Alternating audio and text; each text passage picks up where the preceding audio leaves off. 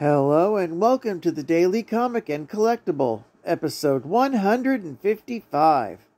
Now today, the collectible of the day is the Marvel Collection Toybiz Toys X-Men the Movie Charles Xavier action figure in action wheelchair.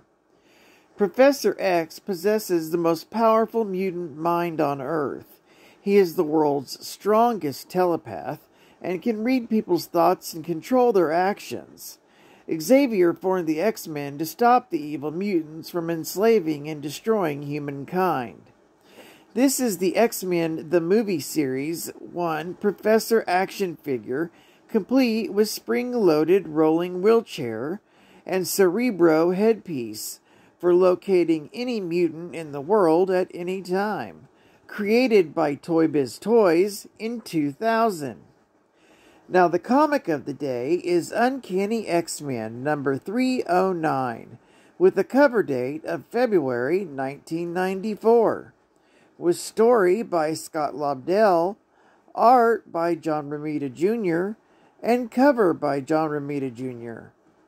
In this story, Xavier is restless in bed. All the tragedies the X-Men have had to deal with have him stressed. His subconscious takes the form of a Magneto and confronts him on his overstepping his use of his powers, recently erasing Magneto's memories, in fact. His subconscious reminds him of how using his powers ruined his relationship with his love, Amelia. After his dark secrets are admitted to himself, Xavier is ready to face his life again. He concludes that, despite abusing his powers that day, he is still far from Magneto. His subconscious agrees, and he realizes he can follow his goals and find true happiness. Aw, sounds like a pretty boring issue to me, doesn't it? Well, I'd like to thank you for joining me for today's Daily Comic and Collectible, and I hope to see you again tomorrow. This is CatFan ComicsMan, and I'll catch you on the flip. Over and out.